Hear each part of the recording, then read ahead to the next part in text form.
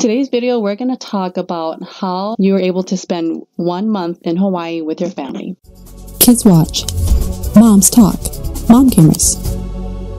Thanks for listening, and thanks for always tuning in. I have a very special guest. It is a relative of mine. It's my sister's husband's cousin. Her name is Suzanne Yang, and she was able to spend 1 whole month in Hawaii with her family. And she's going to walk us through how she was able to do that, how she was able to budget, and perhaps this could be something that you can use as a mom, how you can budget and live a frugal life, but yet live a very liberating life with your family. Suzanne, how are you? I'm good. Thank you for having me. Tell us all the way from the beginning, how were you able to go to Hawaii for a month? So I was able to go first because when I had graduated college, I got into some financial trouble.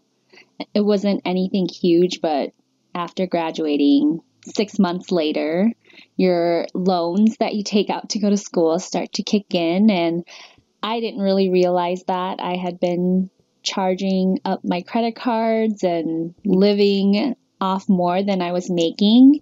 So I got into some trouble. I had to borrow some money from a family member, which just made me feel awful about myself and irresponsible. And so from that experience, I really learned more about money and how to make my money work for me. And so that experience really led to creating the habits that were needed to make this trip happen. But the trip itself started long before we actually went on the trip. So it was actually for my daughter Lorelai, who's 2. It was for her golden birthday. And I'm sorry. First of all, who? And then can you tell us who is we? Who is in your family? So it's me, my husband, and we have 2 kids, Quinn, who's 4, and then Lorelai, who just turned 2. And we did the Hawaii trip. Her birthday's on March 2nd. And so that was her golden birthday. And one of the things that I was hoping for, she was actually supposed to be, her due date was the end of February. And I was like praying that she would be born.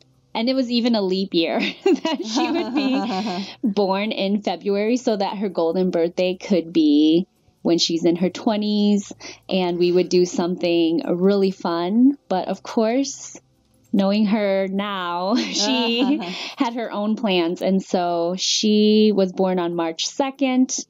And after she was born, I couldn't believe her golden birthday would be one that she would not remember. But I also realized that I wanted to still make it special for her. And so she was the center of this whole trip. The planning for it, or I guess the intention for this trip, started the day she was born.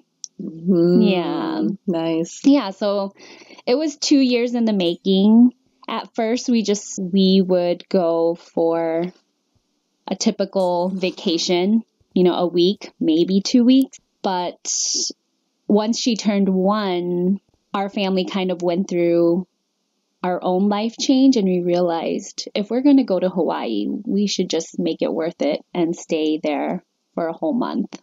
And so the intention for the trip happened when she was born, but a year later, the length of the trip, that intention happened. And so from there, after she turned 1, we really started to figure out the budgeting process. Wait, as a family, I love little cute traditions. Is a golden birthday, is that something that is special to you?